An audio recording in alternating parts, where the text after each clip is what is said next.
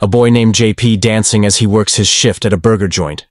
He soon gets disturbed by a co-worker who begs him to help cover her shift at the drive-thru, since she has something important to attend to, even though he's reluctant to do it. The co-worker is quite convincing, and he agrees.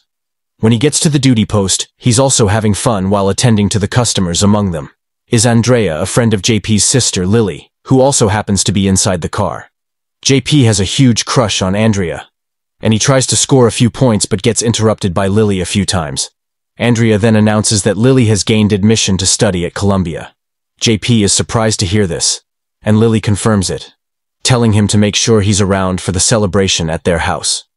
When JP finishes his shift at the drive-thru, he calls his mom, Amelia, to complain about why he's just getting to know about Lily's good news. Amelia says it's nothing serious and he should be happy for her and come home to celebrate. She also tells him that even though she'd be far away, Lily would always be there for him much later. After hanging out with another co-worker, JP arrives at home, and it's not long after that Lily comes to see him in his room. At first they start making fun of each other, but a while later JP says he's proud of her. Lily tries to bring up a conversation about how JP can also go to college, but he says college is not for him, and he's only up for hustling. He even brags that he'd buy their mom a house before she graduates. Lily finds everything he says funny, and eventually she asks them to take a picture just as she takes the shot. JP notices that Lily has got a butterfly tattoo behind her ear. He looks very interested in it, but Lily tells him not to say a word about it to their mother. After that, they head out to the living room, where Lily's celebration party is going down. Everyone seems to be enjoying the party, with Lily playing with cootie catchers, and also sending one to JP as well. Shortly after, Amelia gives a speech about how happy she is for Lily. After she's through, Lily takes over and says, Emily doesn't have to worry much about her going far away, especially because JP will be around, just as she asks JP if he'll take care of things while she's away.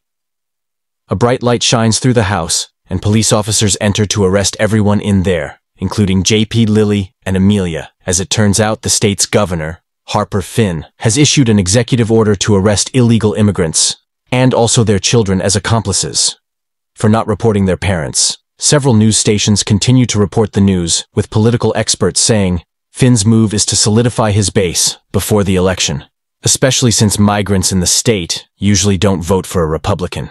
In his statement through the local news, Finn says there will be zero tolerance for illegal immigrants in the state. Things move quite quickly, and JP, who is locked in a separate place, sees Lily being taken away to a different location. Days later, an official from the U.S. Department of Homeland Security requests to see JP when he gets to her office. JP recognizes the lady as one of those who is trying to get the governor to overturn the executive order. She tells him her attempts have failed, and illegal immigrants will now be deported as soon as possible. JP is worried that this means his mother will leave, but the lady tells him that it's possible for her to stay if a natural-born citizen of the U.S. can claim her. JP offers to do it, but he's told that since he's still detained, it's not possible. However, she tells him that there's another solution. She shows him a leaflet of a program called the Elderly American Tolerance and Understanding Project, telling him it's a community service program that can help set him free if he enrolls and completes the program. Seeing as the only other option is to stand trial as an accomplice to an illegal immigrant, which he knows will not end, well, he agrees to join the program. Not long after, JP is interviewed by two officials who ask a few questions about him along with JP. Other detainees, Camilla, Big Mac, Chris, and Micah, are also interviewed before they are taken to a place called the Alcove, which is where they'll participate in the program. A security officer named Bruce gives all the volunteers certain instructions. He tells them they'll be unable to communicate with the outside world, and if they misbehave, he'll bring them back to the detention center. The volunteers also get ankle monitors, which Bruce says will help the program coordinators monitor their movements, especially during curfew at night. With this, the volunteers are taken to the alcove, where they meet the founder of the program. Eddie welcomes the volunteers and tells them that their job is to help take care of seniors and old people in the facility.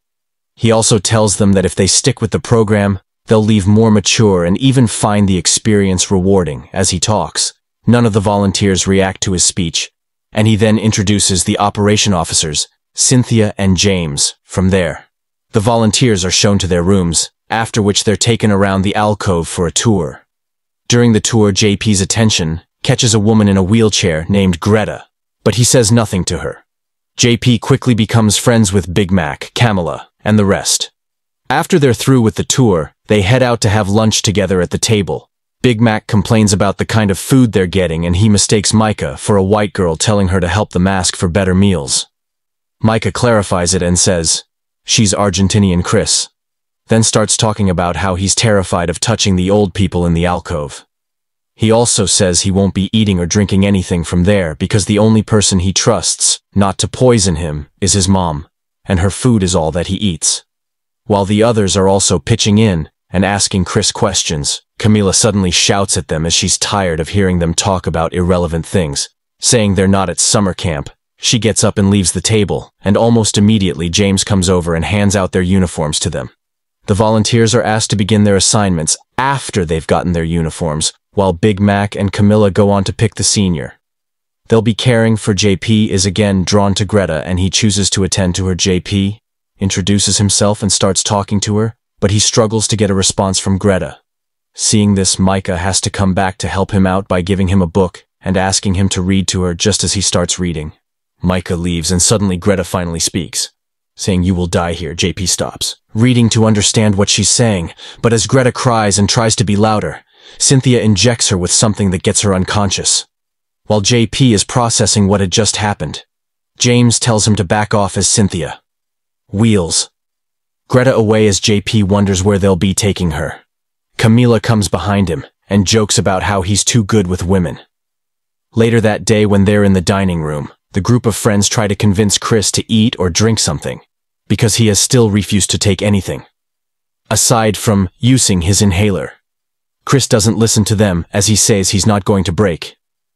He then comes up with a theory saying the program organizers are watching them from behind a dark glass and that something fishy is going down at the facility.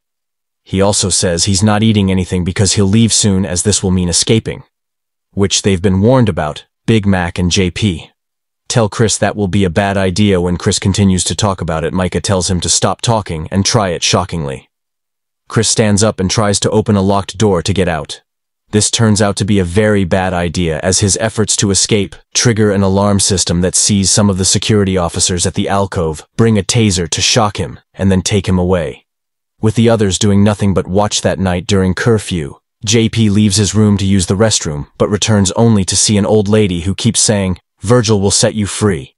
JP doesn't understand what this means, but the woman suddenly jumps on him before she can do anything. Cynthia is able to inject her to go unconscious, while James tells JP to return to his room. On the next day, Eddie takes the volunteers to a new ward to show them some of the seniors who had more serious conditions.